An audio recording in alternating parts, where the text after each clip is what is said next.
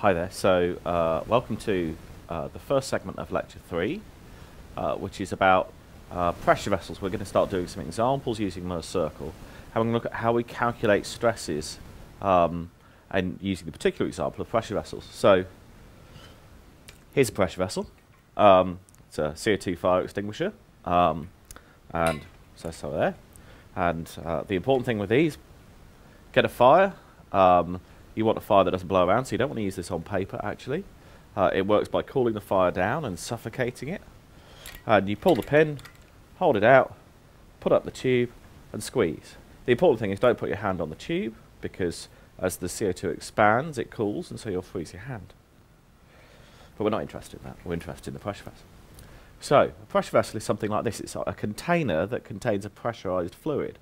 There's lots of these, chemical process industry and so on, and there's an awful lot of engineering science that goes on around making these safe, because of course if they break, then as all the fluid escapes, it can break it in two and make a very large bang, which can kill people if it's a large pressure vessel, kill even tens and hundreds of people. There can be some very bad industrial accidents. And if the fluid itself is a nasty chemical product, that can also then cause problems as well. Right, so pressure vessel explosions are something we tend to want to avoid. So we need to be able to calculate the stresses in them. So if we think about this, the way we calculate stresses in sections is we make an imaginary cut, like we did with the inclined plane. So if we make an imaginary cut through this like that, well, what's going to happen to this side if we chop off the left-hand side? If we chop off the left-hand side, sorry, my left, your right, we chop off this side, your right-hand side, this side's going to go shooting off over there towards Hyde Park. And what's going to happen is it's going to go off that way. So if we balance the forces acting across the cut plane, there must be a stress that's restraining it, and there must be a pressure that's propelling it, that's acting on these ends here. And similarly, if we were to look at this end, well, there must be a stress that's restraining it and a pressure that's propelling it, right? So that's how we would do it. So let's sketch that out.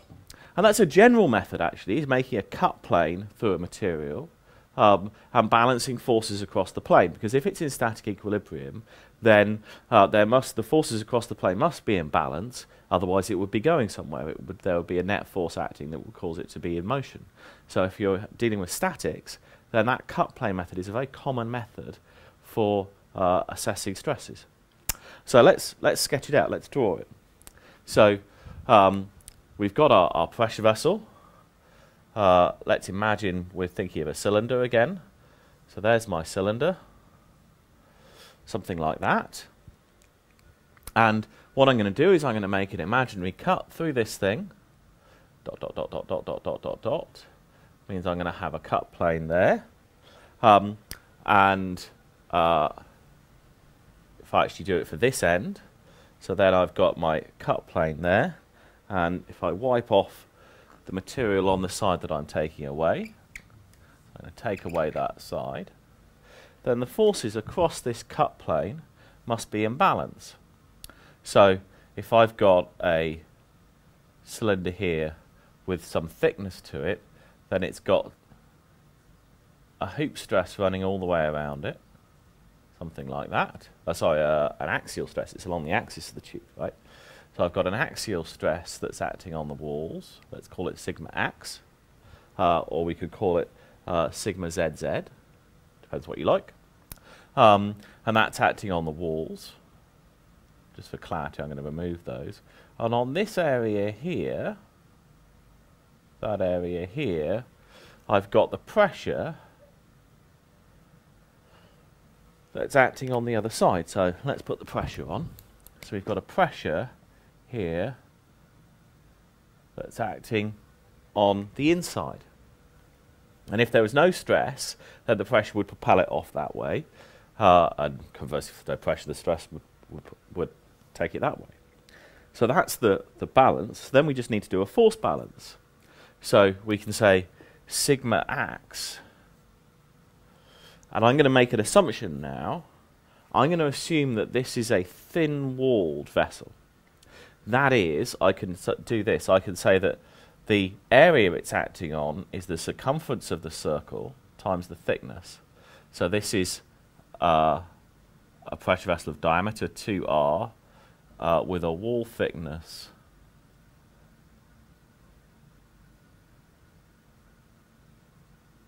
T. And that's going to be balanced by the pressure, which is acting on an area of pi r squared.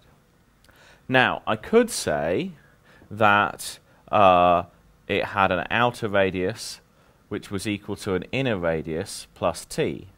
And then I would do the force balance like this. I would say sigma ax would be times pi r outer squared minus pi r inner squared. So that's the area of the circle that the stress is acting on. Was equal to P times pi r inner squared. So I can take the pi's out and cancel them out.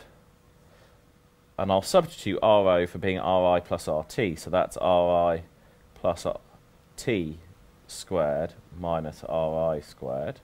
But is equal to PRI squared. Now, when I expand this out, I'll get an RI squared minus RI squared plus 2TRI plus T squared minus RI squared. So those will cancel. Sigma ax equals PRI squared. And if T is small compared to, if T squared is much less than 2TRI, that is T is much less than R, then this approximation will be good. So if it's thin, in this case thin means T is much smaller than R, or 2R in fact. So in that case this approximation will be good and we don't have to do any tedious expanding. So that's the axial stress. Now the other thing we can do is we can figure out what the stress is around the hoop of the cylinder. So that is, if I come back to my fire extinguisher, the stress that's acting around the hoop, so around that direction there.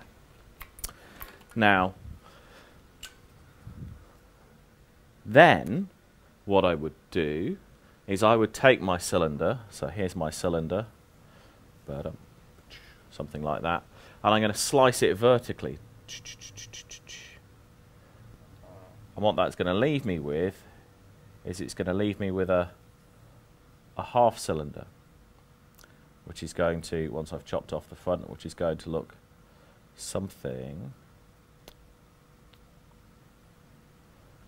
like that.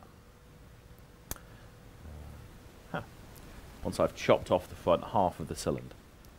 And then I'll have a hoop stress acting here along an area that's of length L, let's say the cylinder's of length L, on a thickness T, and I've got it balanced by a pressure that's acting on the other side of the, on the inside of the thing. So then I've got my pressure there. So now I can do a force balance and I can say sigma hoop, sigma ho, sigma hoop. So ax was axial, HO is hoop. Sigma hoop, that's acting on an area of T times L, and there's two of them, there and there. And that's balanced against a pressure which is acting on this area, which is 2R, that's that amount, 2R times L. And the L's are going to cancel, and the 2's are going to cancel, so I can say that sigma hoop is equal to PR over T. And in this case, I can say that sigma axial is equal to PR over 2T, because I can pull the 2 pi r down and cancel an R and a pi. And so I can now write down the stress state that's acting on a little element in my cylinder, so the one that's there and there, if you like. So if I've got my whole cylinder again, there's my cylinder. what was it like? It was like that, so it wants to be like that. And I'm imagining a little piece of it that's there, a little shell that's there, and I'm looking at the axial stress and the hoop stress. And thus far, we found the stress state of being is, if I go R theta Z, then the theta's PR over T, that's the hoop stress. And the axial stress, that's PR over 2T.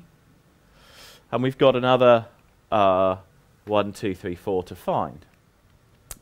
Okay, now hopefully you can see there's not actually any shear acting in this situation. All the stress acts to do is inflate the pressure vessel. So all the shear stresses are 0. And the other thing is, if it's thin, a thin body can't support any stress in its axial dimension. We can illustrate this with a piece of paper. So here's a thin body. If I have a stress acting on here, well, it's going to flop and change shape. So if it's static, it can't support any stress acting through its axis. This can't, it would buckle, if you like. So we can say immediately that the radial components are all 0. So that's these guys, these guys. So that's our stress state, really simple. So now we can use Mohr's circle to do things like find the principal stresses, say, and to find the maximum shear stress in the problem, or something like that. So let me just have a quick. Yeah. So let's now think about a problem. So in the notes on page 10, we have an example for Mohr's circle, and the example is that we have a pipe which is of diameter 10 millimeters, so the radius is equal to 5 millimeters, has a thickness of 1 millimeter, and it's pressurized to an internal pressure of 50 MPa.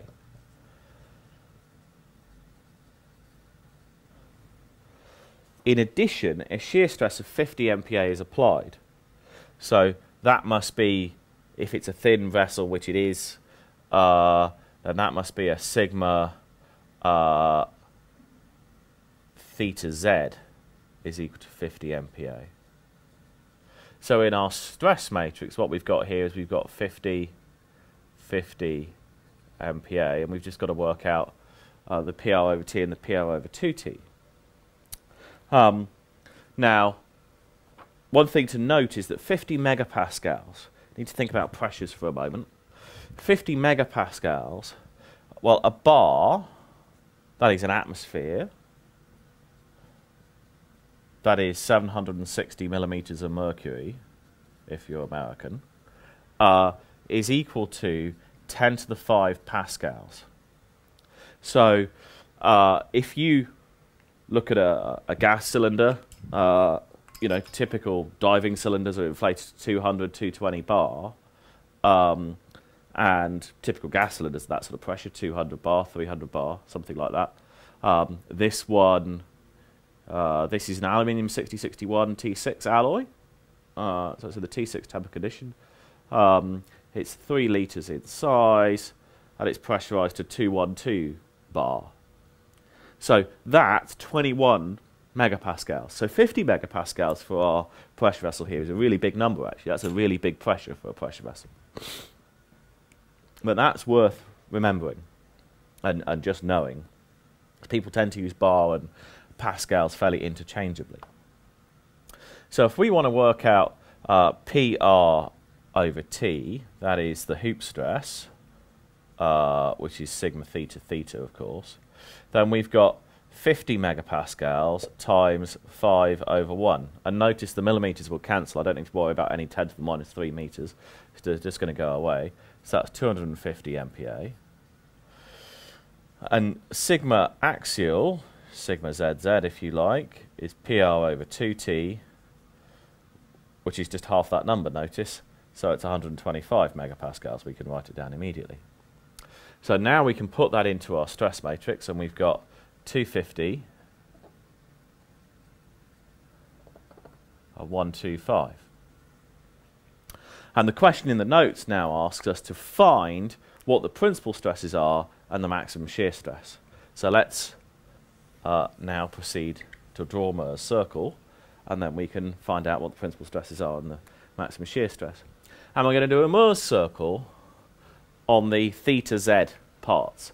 So we're going to rotate around the radial axis, if you like. So we're doing, if we're starting out here, if you like, we're rotating about the radial axis for our little local component there, our local infinitesimal little cube. And if we have a Mohr's circle, we then say, well, okay, I want to do 250, 50, and I'll do 125, 50. That's my 2 points. And I'll draw a circle between them. There's my sigma axis, and there's my torr axis. The centre of the circle is going to be at the average of 250 and 125. So that's at 125 plus 250 divided by 2. 375 divided by 2 is 187.5. Let me have a look. Check that I'm getting it right. 187.5, yeah. So that's 187.5, comma 0. That's the centre. Just make it a little bit bigger. 187.5, comma 0. Okay. Now, that amount, that's 125 and 250 is half the difference between them. So the difference between them is 125 divided by 2. You've got 62.5. This is 50. Yeah, so I've got 12.5 times a 4, 5 triangle. How annoying. Okay, it's kind of an annoying triangle. But if I go and work out what the radius of that is, let's call that radius big R. We haven't used big R recently. Big R, which is going to be equal to the maximum shear stress, because it's going to be this amount here at the top of the circle. Big R at torr max is going to be equal to the square root of 50 squared plus 62.5 squared. And that's going to be 80 megapascals, according to my notes. I'll just check. So, if I take 50 squared plus 62.5 squared, 6,406, 80.03. There you go. So, so now we can work out that the principal stresses are this number and this number. That's 187.5 plus minus 80. So that's 267.5 and 107.5. And this is, in the torr max condition, I've got 187.5, comma 80. So, the principal stresses, I need to write down the answer, always important for any question. The principal stresses are 267.5 and 107.5 MPa, and torr max is equal to 80 MPa. So I can write down the stress matrix in two ways. Where am I going to write down the stress matrix? Let's write it down here. So I can rotate it up by this angle theta, which we could find, and I would get to the principal stress condition. And then my stress matrix would be, by convention, 267.5 and 107.5, 0 MPa. We've still got to write a unit, remember. on a stress matrix. If we had rotated to the Torr-Max condition, so we rotated back by this angle, then we would have a situation of a Torr-Max of 80, and we'd have 187.5